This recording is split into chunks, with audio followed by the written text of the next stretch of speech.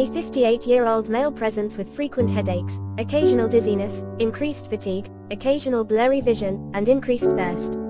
He denies experiencing chest pain, shortness of breath, or palpitations. Additionally, the patient mentions facing challenges in adhering to his prescribed medication regimen due to forgetfulness. His blood pressure is 150 by 90 mm mercury. Pulse rate is 80 beats per minute. Body mass index is 32 kg per meter square. Fasting blood glucose is 180. HbA1c levels are 8.5%. The lab investigations reveal total cholesterol 220 mg per deciliter, LDL cholesterol 150 mg per deciliter, HDL cholesterol 40 mg per deciliter, triglycerides 180 mg per deciliter.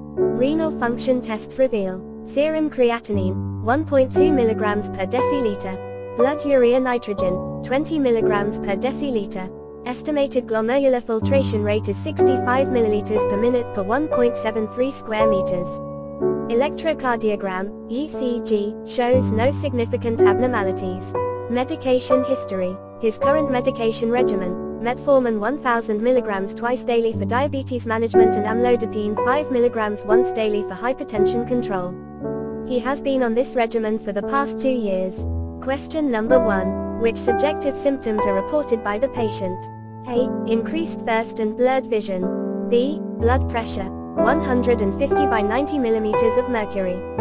C. Pulse rate 80 beats per minute. D. All of the above. The right option is A, that is increased thirst and blurred vision. Here subjective findings include increased thirst and blurred vision, while blood pressure and pulse rate are included in objective findings.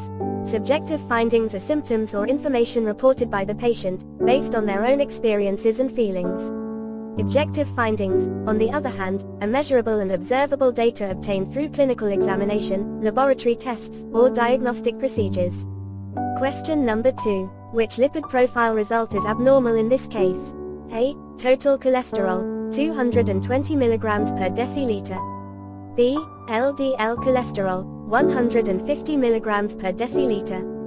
C. Triglycerides 180 mg per deciliter. D. All of the above. The right option is D, that is all of the above. All the lipid profile results mentioned are considered abnormal and indicate dyslipidemia, which requires management to reduce the risk of cardiovascular complications. Total cholesterol, less than 200 mg per deciliter.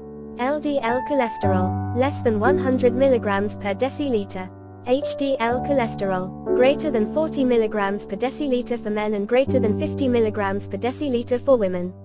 Triglycerides, less than 150 mg per deciliter. Question number 3. What is the patient's HbA1c level indicating? A. Excellent glycemic control. B. Moderate glycemic control. C. Poor glycemic control. D. Normal glycemic control. The right option is C, that is poor glycemic control. HbA1c is a measure of the average blood glucose levels over the past 2 to 3 months. An HbA1c level of 8.5% suggests that the patient's blood glucose levels have been consistently elevated, indicating inadequate control of diabetes. Less than 5.7% means normal or non-diabetic. 5.7% to 6.4% indicates prediabetes. 6.5% and above indicates diabetes. Question number 4. Which medication class is the drug of choice for hypertension management in this case? A. Atenolol. B. Hydrochlorothiazide. C. Nifedipine. D. Enalapril. The right option is D, that is enalapril. Enalapril belongs to the class of medications known as ACE inhibitors. In patients with hypertension and comorbid diabetes, ACE inhibitors are considered the preferred choice. Question number 5. What should be the most important recommendation to the patient in this case? A. Avoid using metformin and amlodipine due to drug interaction. B. Take metformin 2 hours before amlodipine. C. Take metformin on empty stomach. D. Take medication adherence seriously due to the risks associated with the missed doses. The right option is D, that is taking medication adherence seriously due to the associated risks. Medication adherence is crucial for managing both hypertension and diabetes effectively. Missing doses of antihypertensive medications like amlodipine or antidiabetic medications like metformin can lead to uncontrolled blood pressure and blood glucose levels, increasing the risk of complications. Consistent and timely adherence to prescribed medications is vital to achieve and maintain target blood pressure and glycemic control. Now discuss the other options.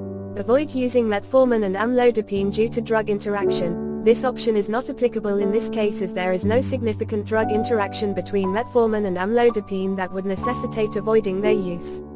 Both medications are commonly used together to manage hypertension and diabetes safely. Take metformin 2 hours before amlodipine. This specific timing is not essential for taking metformin and amlodipine together. Metformin can typically be taken with or without food, and the dosing schedule should be followed as prescribed by the healthcare provider.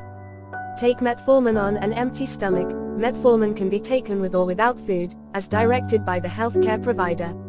There is no requirement to take it on an empty stomach unless specified by the healthcare provider. Question number 6. The patient's lipid profile reveals elevated LDL cholesterol levels. Considering the patient's comorbidities, which medication class would be most appropriate to target LDL cholesterol reduction?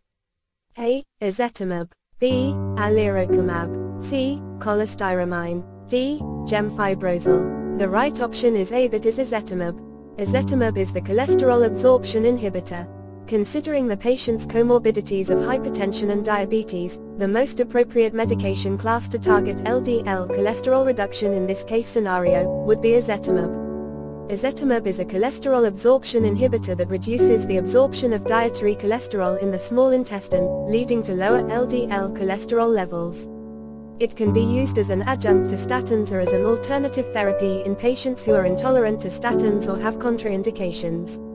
Alirocumab is a PCSK9 inhibitor, which is effective in lowering LDL cholesterol levels but is typically reserved for specific cases, such as patients with familial hypercholesterolemia or inadequate response to other therapies.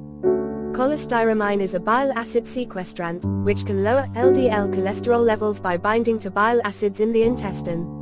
While it is effective, it is not the first-line choice in this patient with hypertension and diabetes. Gemfibrozil is a fibrate medication, primarily used to lower triglyceride levels.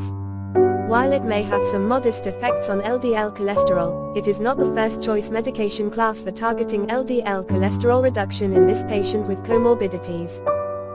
Question number 7. The patient expresses concerns about potential side effects and the long-term safety of antihypertensive medications.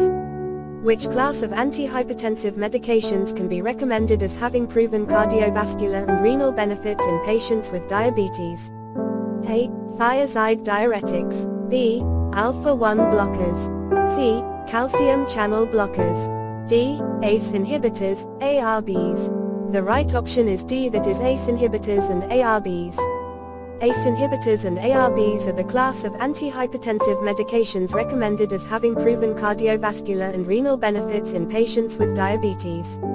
These medications are especially beneficial in patients with diabetes and hypertension because they provide protection to both the heart and the kidneys, reducing the risk of cardiovascular events and preserving renal function.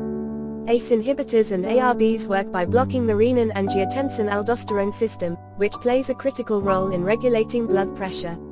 By inhibiting this system, these medications can help dilate blood vessels, lower blood pressure, and reduce the strain on the heart.